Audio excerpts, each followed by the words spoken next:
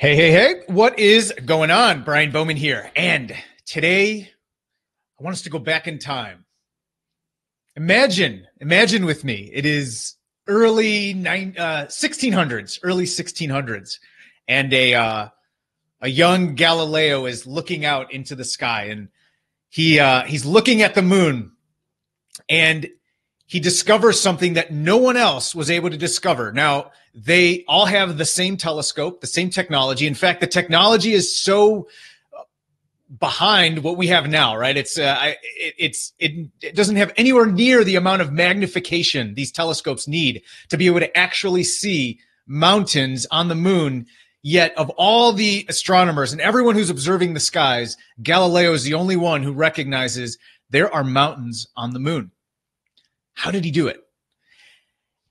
I was reading about this and it fascinated me because as soon as I saw it, I said, this is a lesson for us as marketers, as business people, as e-commerce sellers. There's a huge lesson here and it's something that all of us can apply. So how did he know that there were mountains? He had a telescope that would not show him the detail. It didn't have enough magnification to show him the detail, to show the mountains. All these other astronomers, they're all using the same technology. They're all looking at the same moon, but they don't see mountains. Yet Galileo sees mountains. And how? Turns out he saw the differences in the light and the dark, the zigzag pattern on the moon and the light and the dark and the shadows and the light. And he knew that's mountains. And how did he know that? Because he had trained not only in the same thing, the same sciences that the other astronomers had trained in science and astronomy and, whatever other disciplines. But he also trained in art. He was an artist. So he knew this technique to create light and shade, to create the look of mountains. So what the heck does that have to do with e-commerce? How can that help us as sellers and as marketers?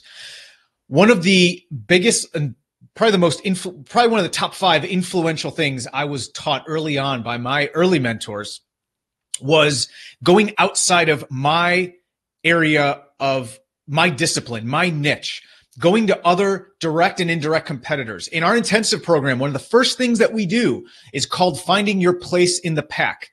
And it's all about understanding buyer personas and who you are, but we also go out and we look at who are your competitors, indirect and direct. And we also go out to completely unrelated niches. If you are in the fitness niche, I want you to go look at what realtors are doing. It's like, what? If you're in the supplement niche, I want you to go see what local landscapers are doing. And the reason why, and not just those specific examples, I want you to go totally outside of what you normally look at. And here's why. And Jay Abraham talks about this as well, is when you go out to other niches, if you do what everyone in your circle is doing and everyone in your niche and everyone in your world is doing, you at best can have about a 20% lift in performance from what everyone's doing. But if you go out and study other niches, other marketing strategies, other tactics, other offer creation ideas, other things that other niches are doing, and you bring them back into your realm, it's brand new. It's something nobody else is doing, and it completely separates you from the pack. It's such an easy way to separate yourself, and that's how you're going to get multiplicative gains, multiplicative growth. That's where you're going to get creativity and bring new ideas, new fresh ideas. You're going to bring them from other places. So the same way that Galileo was able to see mountains when others couldn't, because he had gone out and studied other disciplines. He had a multidisciplinary approach to what he did, and he could see things that when others couldn't see. He could see those things because of that training. When you go out and you start looking at other brands and you ask yourself, what's the unique selling proposition of that dry cleaning company?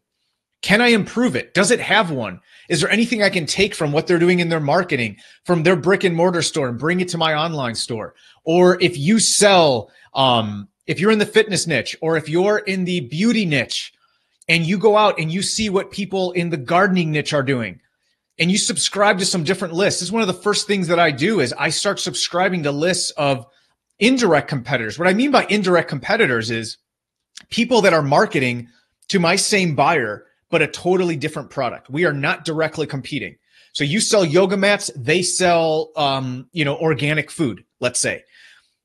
I'm going to subscribe to that organic food list. I want to be on that list. I want to know what kind of things they're talking about, what interests, what their how are they connecting with that same person? Because at the end of the day, this will serve you so well if you apply this. If you realize that you're not only competing for the attention of your direct competitors, if you sell those yoga mats, you're not just competing for the attention of your buyers with other yoga mat sellers. You're competing for their attention with everything else and everyone else that's trying to get it.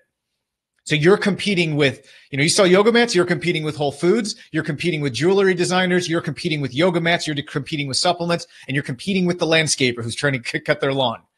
So you have to see what else they're doing, and you can bring really innovative ideas into your space, things that nobody has tried, get multiplicative gains, and let everyone else stare at the moon and not figure out what the heck is going on. So go take a multidisciplinary approach, start seeing what others are doing outside of your niche, bring them in, and have those breakthrough ideas in your space. All right. Have a great rest of your day. Bye.